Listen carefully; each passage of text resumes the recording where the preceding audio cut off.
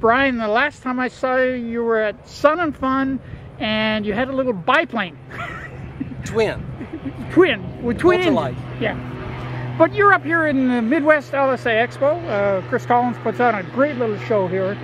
And you brought a new airplane. What's this called? This one's called the Woodpecker. Actually, it's not the newest one. It's the first one that I designed. I flew it first back in 2013 and brought it to its first show at Sun and Fun 2015. And at Sun and Fun, it was an award winner, if I remember right. That is correct. At Sun and Fun, it won Best Innovation. And then I took it to Oshkosh, and it won the Stan Zick Award for Outstanding Design Contribution after that. And you won another one just at this, did you not, at Sun and Fun? I took this one back to Sun and Fun one other time. It won Best Wood. They said I had to do something different to it to win Best Innovation again. But last year I met you, or I'm sorry, this year in April I met you with my Lightning Bug aircraft. You actually found it over in the corner and brought Dan over and did a really nice video. I appreciate that. Now, this airplane here, like the Lightning Bug, it was built for under $3,000, was it not? Yeah, the Lightning Bug is a $3,000 total airplane.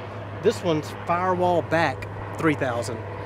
It's got a Lycoming in the front, so there's some more money in the engine, but still the rest of the airframe is built out of locally obtained and mostly all handcrafted parts. You know, that I didn't buy anything. I built everything, so it's just raw materials. Now, this is mostly wood used in the airplane? Yes, sir. The whole fuselage is wood and plywood, cabinet plywood. The wing is built with foam ribs. That's somewhat typical construction. Some other airplanes are using that. It's got about 250 hours on it now. It's been holding up great, flying great. I really like that construction. Now, there's a lot of little unique things that you've done to this airplane, though. For example, I noticed the exhaust. It's a little different than most that you would see. Yeah, those are kind of like my glass packs on my '71 Chevy truck, but they do give it that little Harley throaty sound, and it was fun getting the cans anyway. They also use the caps as the autopilot knobs too, so keeping the theme going. I was hoping to get sponsored by Coors Light. I haven't heard from them yet. Now, you also have an autopilot on this. Let's go into the interior of the airplane and have a look at some of the interior stuff. Sure. Now, this is a fairly wide cabin. What are you, about 42, 44 inches? I think I'm 41. 41? So there's plenty of room for me and a 250-pound friend of mine. And it looks like you've got a little friend back there now. Yeah, that's my Woodpecker.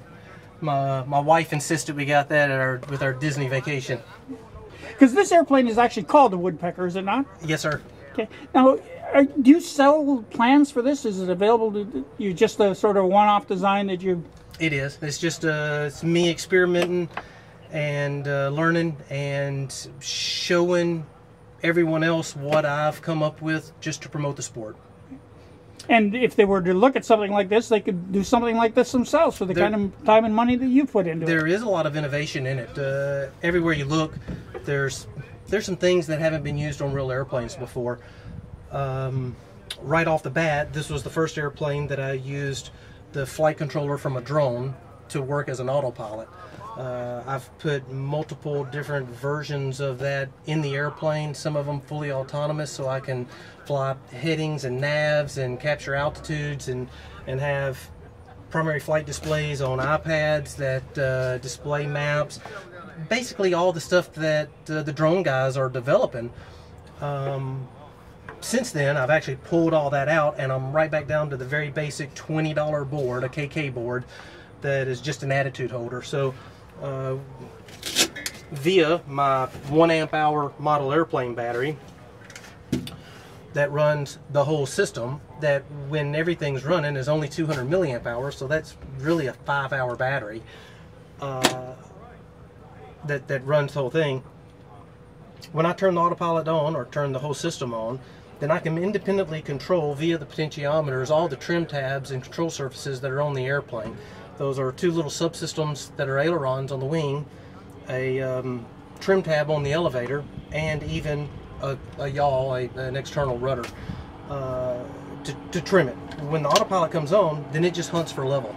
So I just made a 2-hour and 45-minute flight from south of Memphis to Mount Vernon here, and basically sit back and just monitored the systems with an occasional tweak here and there. But certainly gives you time to look around and not have to be right on top of the airplane. For $100, that's that's a lot of help. Now, what does this airplane control system-wise? You're just using standard stick and rudder control on it. Flaps on it? No, sir. I decided not to go with flaps. Generally, flaps are more drag than lift. I mean, on a normal airplane that flies in these kind of airspeeds, you typically see 5 miles an hour or so difference. Well, when this thing's all loaded up, it stalls at 35. I landed at 45-ish. The complexity of flaps really just don't warrant the complexity and extra weight that that I see. Not in an airplane like this. Okay. What kind of cruise speed do you come in at? Well, it's clean. It didn't start this way, but after I got comfortable with the airplane after multiple test flights and realized it was going to be a good platform to continue with, I started putting on the fairings and the fillets and cleaning it all up, and now wide open it's 135, 140 miles an hour. I generally cruise at about 2200 RPM at less than 5 gallons an hour and 100 miles an hour. Wow. Yeah, it's really efficient. In fact, the first time I took the Sun and Fun flying with an air cam at ridiculous slow speeds, 70 miles an hour or so, at 1700 RPM, I had some 3.5 gallon an hour legs. So I couldn't believe that. Now, what kind of fuel capacity do you have on it, and where is the fuel? Well, I've got 2 main tanks, one in each wing that's just over 7 gallons. Those both feed into a header tank or a nose tank that's 6 gallons. I just made that leg from Memphis. This is my sight gauge that comes from the mains, and then I'll watch it until it goes all the way down to empty on my nose tank. I still probably have 3 or 4 gallons in the mains, so I need to top it off to see exactly what I burned. But in 2 hours and 45 minutes, I certainly didn't burn the 14 gallons out of the mains. I'm probably in the 12 gallon range, really. Now, all out, how much money would you have invested in this airplane? I've got about $3,000 worth of materials, firewall back, but I've rebuilt every piece of this airplane 3 times trying to find the perfect combination. So I've got a little bit more money, total, but still it's probably less than $5,000 investment, not counting the motor. And how much time do you figure you have in actually building this to get it so that you could do your first flight on it?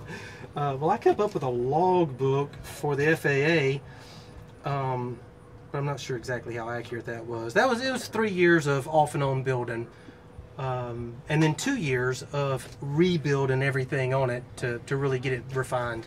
That means that these control sticks have been changed twice, redesigned twice, cut into the wing and redid the aileron linkage 2 or 3 times, chopped the wing tips off, put 3 different stabilizers on it, rebuilt the vertical and the rudder twice, just looking for the perfect combination.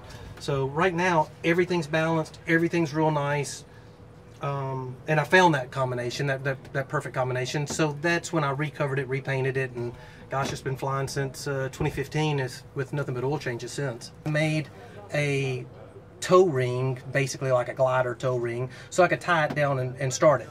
But after my first trip to Sun and Fun, I realized that not every FBO or not every tarmac has got a place to tie down. So while I'm hand starting, because of those issues, I was needing the aid of somebody else to hold the airplane back. So I came up with this parking brake, which I think is kind of cool. Well, my wife didn't particularly appreciate me taking her workout tubing, but with an over-center cam, then I can pull the brakes on and off. It holds the airplane level, I can hand prop, and it doesn't run over me on asphalt anymore. So that's kind of neat. Another thing that came about with the first couple of test flights, at least with the autopilot while I was testing the autopilot, is that I didn't realize, even with all the general aviation flying that I'd done, that any of these small airplanes, basically any airplane really, when you release ailerons, they come back close to center, but not perfectly centered. The only reason I realized it is because while I had the autopilot working, when I came out of a turn left or right, I was noticing that my trim tabs were offset, sometimes left, sometimes right.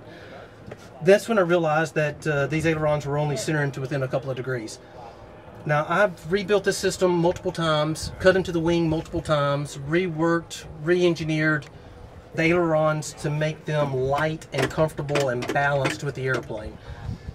The last thing that I wanted to do was to tackle that problem like some of the other airplanes have, with a centering spring that would bias it to the middle every time. So I came up with this idea. Seat comes right out.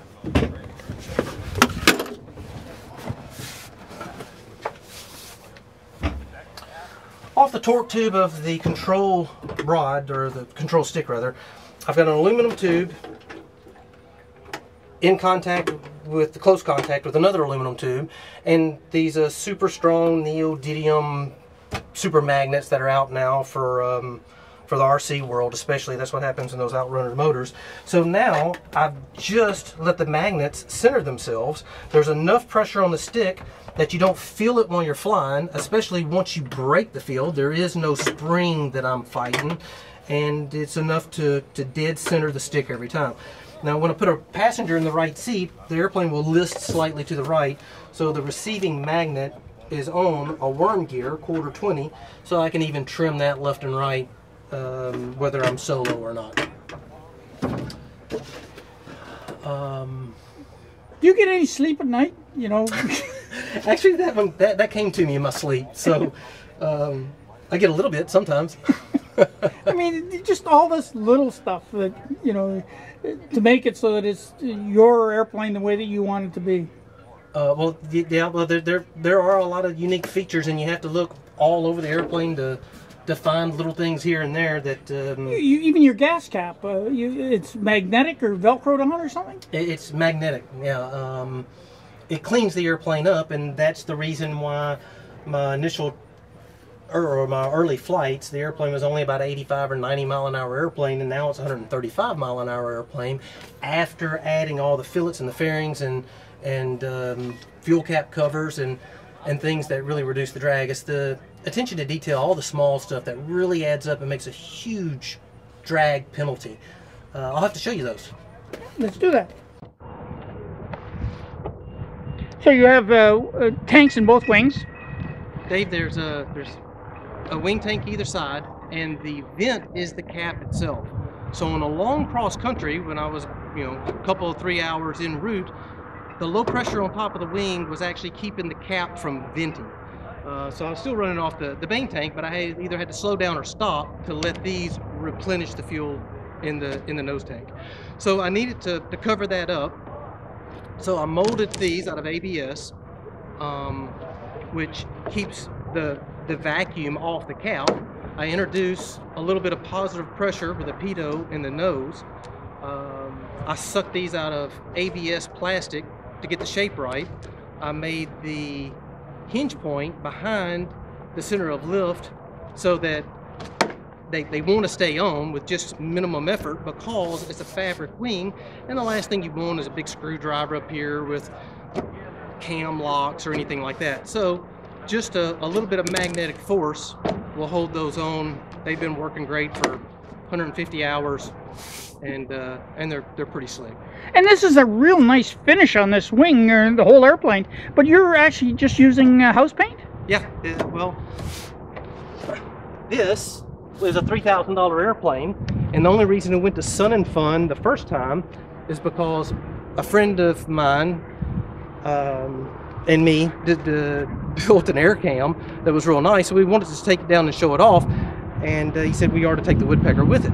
So I thought that was a great idea, but at the time it looked like Frankenstein, because I'd cut into the wing, I'd changed the stab, I'd made so many modifications to the airplane to get it to fly right. So obviously I couldn't take it to Sun and Fun like that. So I recovered and repainted, and he said, man, you got it flying so good, you really ought to put a nice paint job on it. And I agreed for a moment, but then when I realized that it was going to take a $3,500 paint job to equal what we put on the air cam on a $3,000 airplane, that just wasn't the Woodpecker way. So right back to latex house paint, and I think I proved that you can get a good finish for $100.